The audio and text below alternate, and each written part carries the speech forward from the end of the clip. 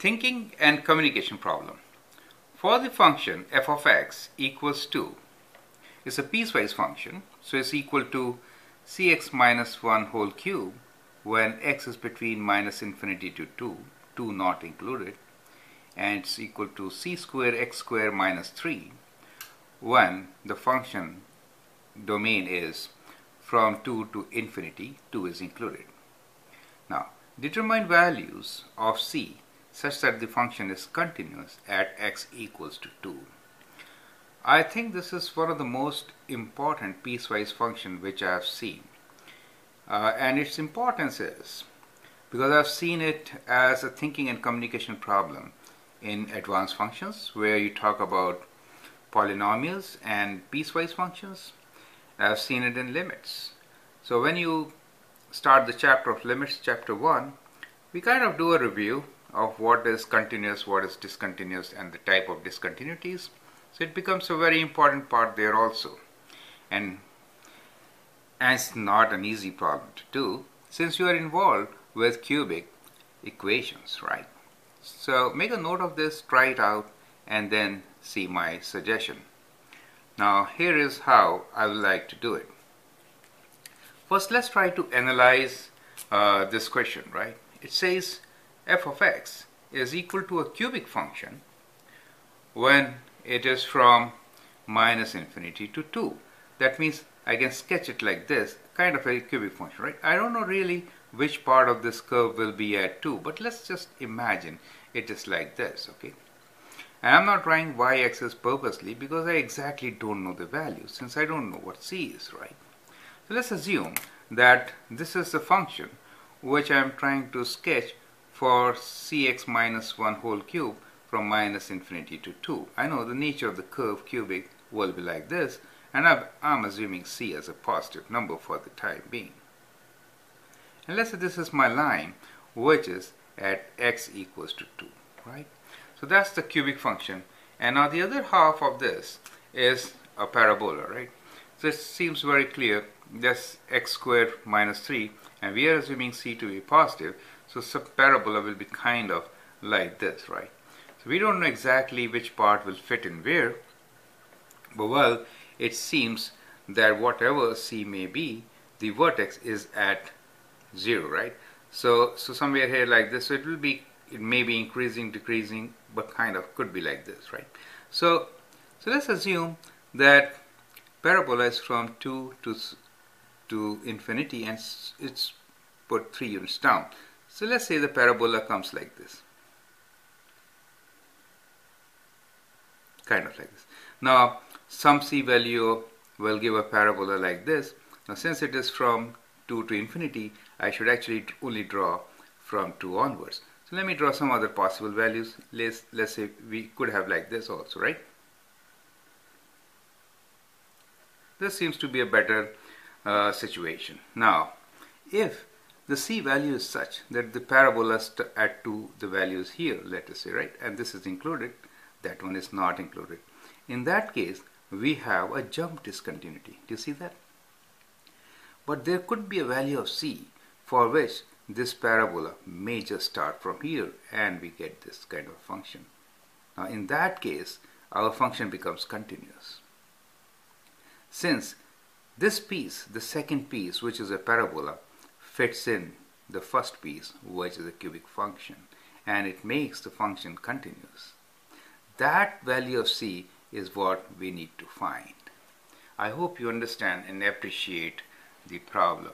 And now let's try to do it, okay?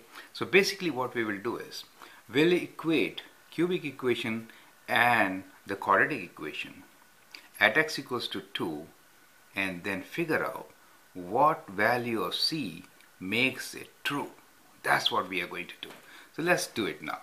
So basically cx minus 1 whole cube should be equal to c square x square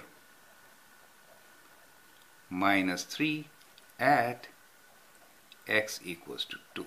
So that is what is going to give us the value of c, which could make this piecewise function as a continuous function, correct? So it may be yielding us some good values here. So let's expand it. You know how to do a minus b whole cube. If not, you can always use Pascal's triangles, right? Remember Pascal's triangle? You start with 1. Let me use another ink here to show you Pascal's triangle, right? So let me use this space for that purpose. So 1, and then you go 1 like this, you get 1, 1, and then go like this, you get 1, 2, 1, and then, so this is a very beautiful way of expanding any binomial to any degree, right? This is degree 3, so the third row gives us the coefficients of degree 3. So basically Pascal's triangle say if a plus b whole cube is equals to a cube plus 3, these are the coefficients, a square b plus 3 ab square plus b cube. See, all these coefficients, when you add them up, will be 3. So we'll use this formula here to expand cx minus 1 whole cube, right? You can look into my video on Pascal's triangle to understand, and I did it in outdoors with my students. That was with pine cones. I hope you remember. Watch that video also. Okay, now let's do this. So before expanding also, let me put x equals to 2.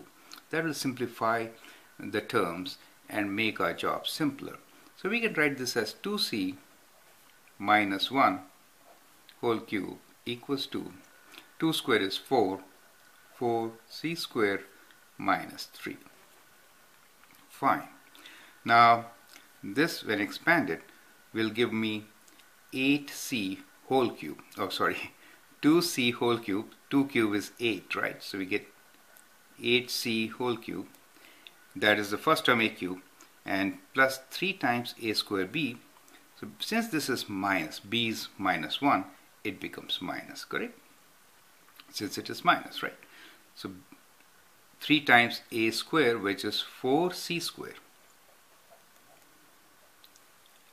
B is minus 1, so I wrote minus.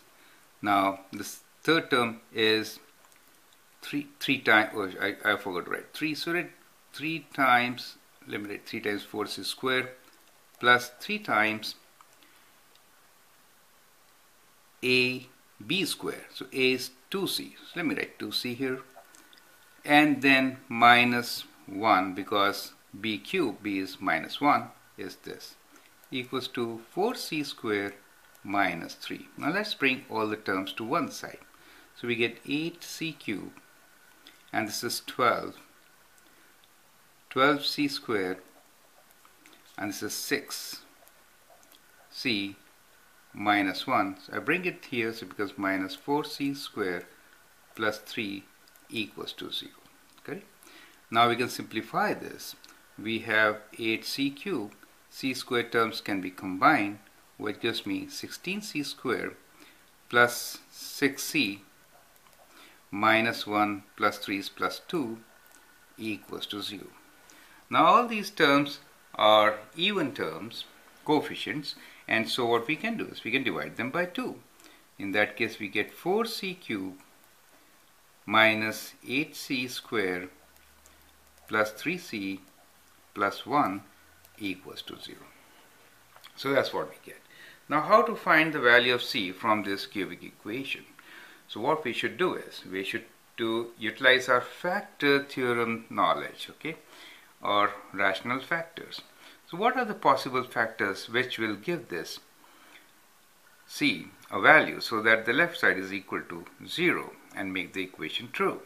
So the possible factors are only c equals to plus 1 or minus 1, right? Since 1 is the factor, and the others are plus 1, minus 1 divided by 2 or divided by 4, correct? Because the coefficient of c cube is 4. So those are all the possible factors. So the possible factors for us are c equals to plus minus 1, or it's plus minus 1 over 2, or it's plus minus 1 over 4. So these are all the possible factors. Let's plug it in one by one, and let's try c equals to 1 to start with. Now if I write c equals to 1 here, what do I get?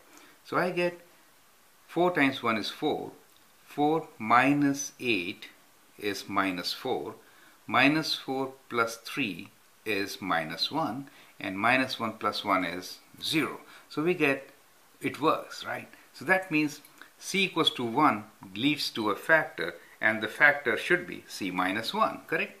So we found that c minus 1 is our factor. Okay, so c minus 1 is our factor since the left side is equal to 0. And now to find the other factors, we can do long division or we can do the synthetic division. Okay, some of my students are still not very familiar with synthetic division, and therefore I will do long division for you at the moment. So let's do long division here. I know I'm running out of space, so I'll do some shortcuts. Okay, so this is my long division, and I'm going to divide this by c minus 1. And I'm writing this function here, 4c cubed minus 8c squared plus 3c plus 1. And to divide, we need to see how many times will c go into 4c cubed. So it is 4c squared. So let's write down 4c squared here. So 4c squared times c is 4c cubed minus 4c squared, and when you take away, you get 8 minus 4c squared, and you bring down the next term, which is plus 3c minus 4c squared. So I need to multiply by minus 4c. That will give me minus 4c squared minus 4c. Minus minus makes it plus actually, so it is plus 4c. And when I do this takeaway, that is 0, and this one gives me minus c plus 1. And that means minus 1 will give me minus c plus 1, and I get 0. So I have factored my equation. So I can write this equation as now in the factored form, right? So I'm utilizing some of my space here.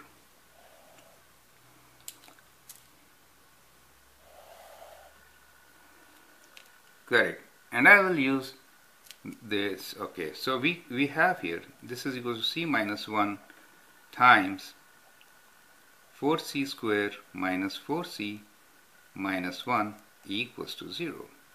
Now we know one of the factors is c equals to 1. The other one is this quadratic equation.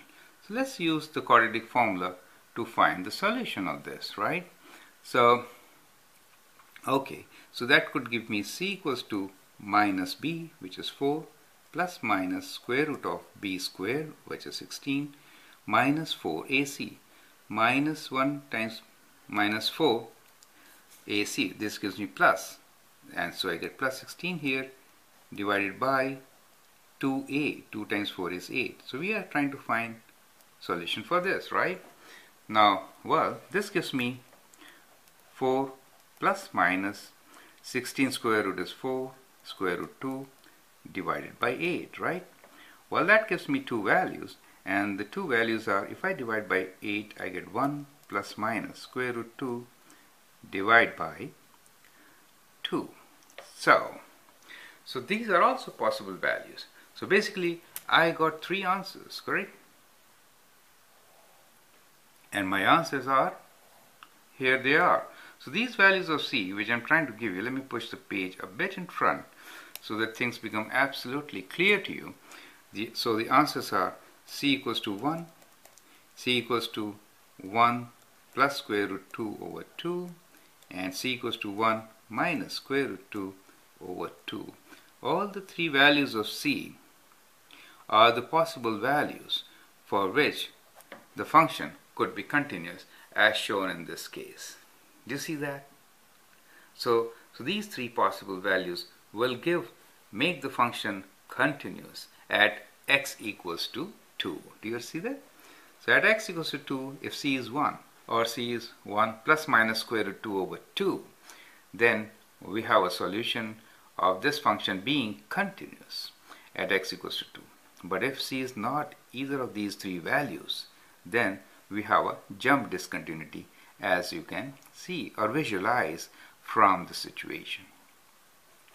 I hope you understand and appreciate this problem.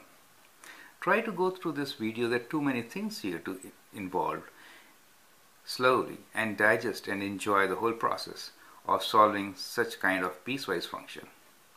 Okay, thank you.